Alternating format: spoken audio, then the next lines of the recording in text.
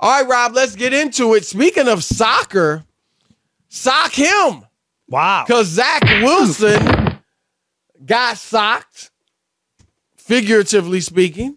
He's gotten benched, Rob. Robert Saleh, who on 2 weeks ago after he threw 3 picks against New England said, no, Zach is our quarterback. A few days ago after he threw for 77 yards in another loss to New England and accounted for 3 points, he said, Zach Wilson is our quarterback. Yesterday, he said, I don't know. And today, he benched him.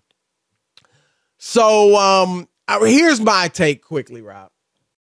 I don't have a problem with it. Zach Wilson has not been very good, obviously. I'm not a Mike White guy. I'm not under no delusion that he's, the answer. But I will say this. He showed in 4 games things that Zach Wilson didn't show in 20. And he threw for 405 yards in a game.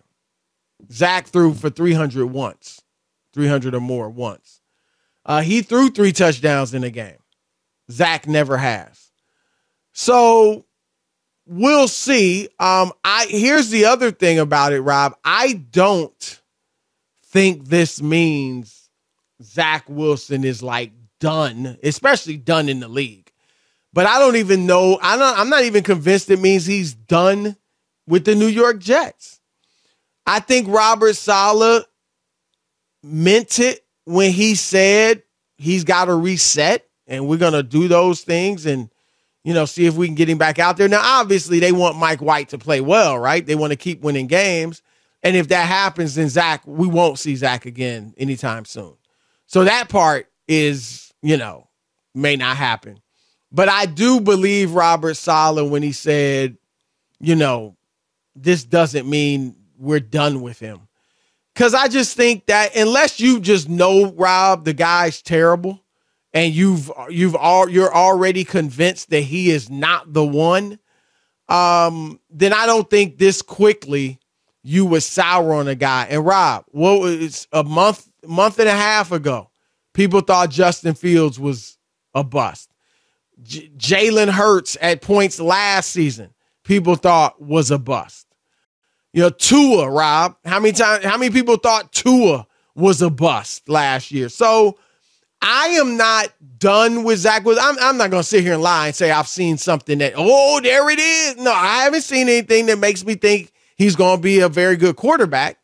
I'm just saying I'm not going to write the kid off after essentially a year and a half in a bad organization. I know they're winning now and they do have things in better shape. Saleh, I think, is a good coach. I think they've obviously, the front office is better now and they've drafted some good players.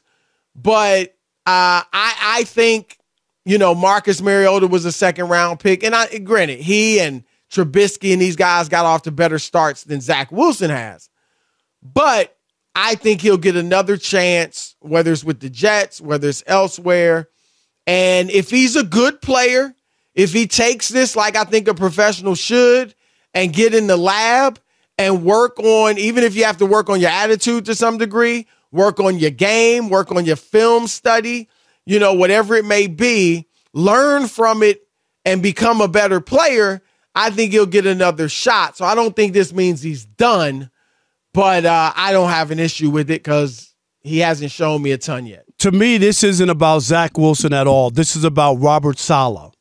This is his defining moment as a coach for the Jets. It really is. Because, Chris, sometimes you got to make a decision, and if it works, then people will look at you and say, man, he pulled the trigger, he benched the big quarterback who they drafted and they all wanted, and everything worked out for the Jets, and they went on to go to the playoffs. And if Mike White disappoints and plays more like the guy, because Mike White, you're right, has done some stuff, Chris, but it wasn't enough to keep him in playing when Zach Wilson came back.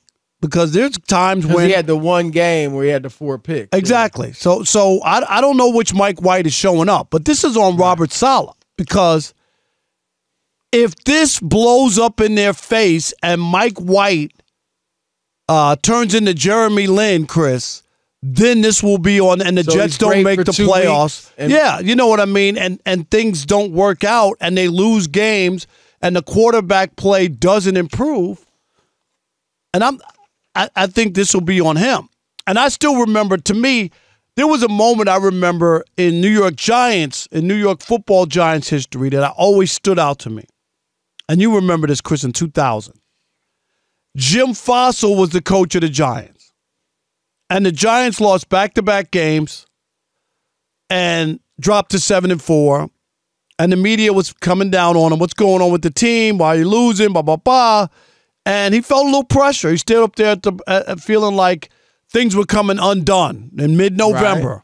Right. And he stood up there, Chris, and looked into the New York media. And he said, I guarantee you we make the playoffs. I guarantee you. And did they make it? They made it. And those are something that, Chris, you know, never want to do, because once you guarantee something like that, and if it didn't work out, he would have been finished. This was 2000, the late Jim Fossil, because he passed away, Chris, now, which is shocking. But he passed away, I think, at 71. But anyway, this moment here. So are you saying they have to make the playoffs now? Yeah, they do. Oh, gosh. That's where I wholly disagree. They're 6-4. They're not supposed to make the playoffs. If the season flames out is what I'm talking about, the season flames out and Mike White isn't good, you'll look back at this moment. That's what I'm talking about. But do you think people really, I mean, let's be honest. Do we really expect Mike White to be good? No. I don't think anybody's looking at it like, uh-oh, here comes the savior.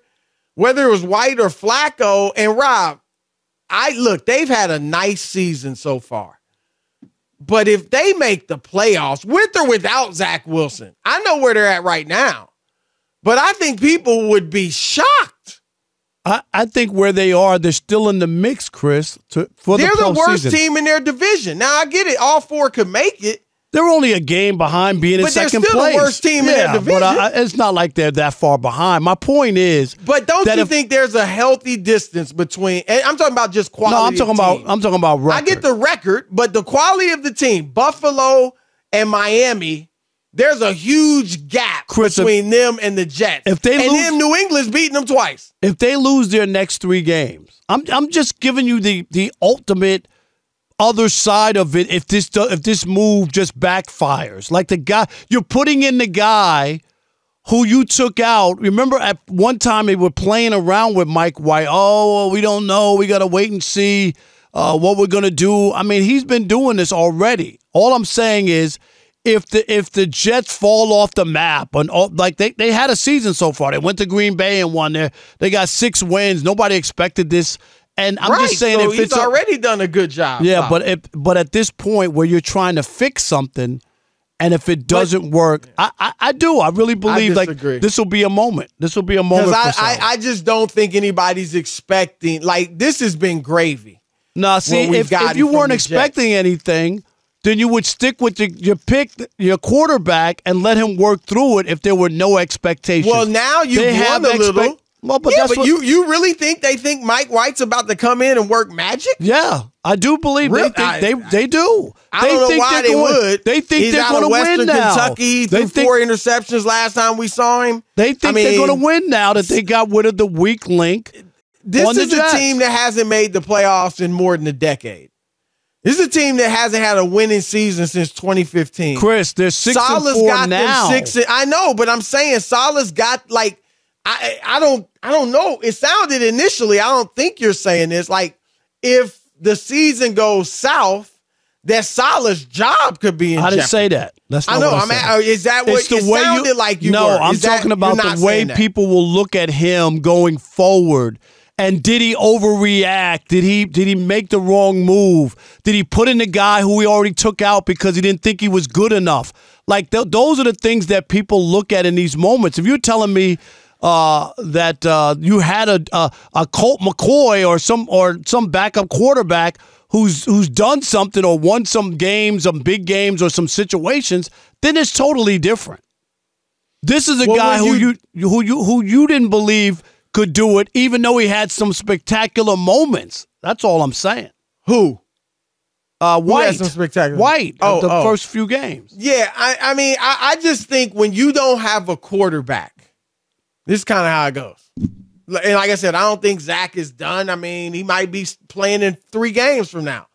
But I think when you don't have a quarterback, which is their case, Zach's not the guy, at least right now. Mike White probably isn't the guy. Flacco's old.